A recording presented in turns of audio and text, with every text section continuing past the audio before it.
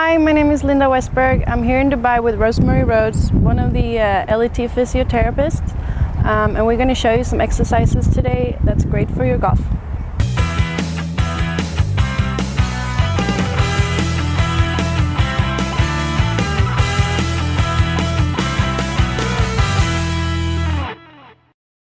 So for the first exercise, Linda, can I ask you to stand on one leg, shoulders back, nice posture, tighten your core and slowly lower your leg and come back up again. Right, so if you keep going and you want to make sure that the knee is over the foot and that she keeps her tummy pulled in and tight and her glute muscle tight in her hip here. Now we're going to progress on to a lunge, and as Linda goes down into the lunge, you can see that she keeps her knee not too far forwards over her foot there. So if you hold that nicely, Linda, this knee is dropping down to the ground and she's got a nice straight line through her body. If you just come back up again, just keep your core tight, keep your bottom tight, and then go down again. Sit, and if you keep going up and down nice and slowly, keeping everything controlled. To start off with the lunges, you're better off doing it like this with a stable base, so you're not moving too much. That way you will get control of the movement. Okay, if you stop. Now, if we want to progress this on and make it a little bit more difficult, we'll introduce some movement. So, Linda, can I ask you this time to step forward into the lunge, go down and then come back up, and then alternate sides. Lovely. Good.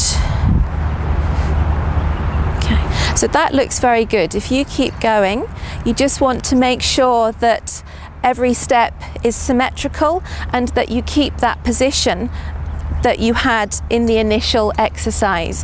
No wobbling, no going to one side, and making sure this knee is facing the ground.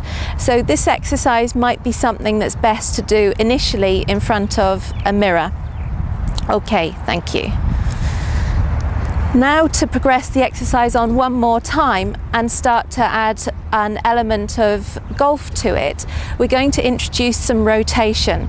So golf is very much rotation of the upper body around a stable lower body. So that's what we're going to introduce into the exercise, but you shouldn't do this exercise until you find the other exercises very easy.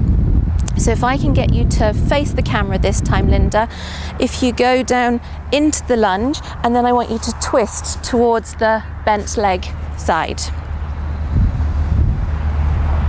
Lovely, back to the middle and then stand back up. And again, alternate sides. Okay, just go with that's it. Now as you do this one, try and make sure your right knee faces the floor still. Lovely. That's it. If you keep your core nice and tight.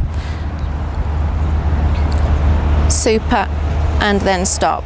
So by keeping the core and the lower abdominals tight, then she has more control over what the legs are doing, and makes the exercise very much a pure exercise in one plane, so that she's not wobbling to side and introducing other muscles like the sides of the legs. This very much we want to be strengthening the front of the thighs, the back of the bottom, and moving the upper body.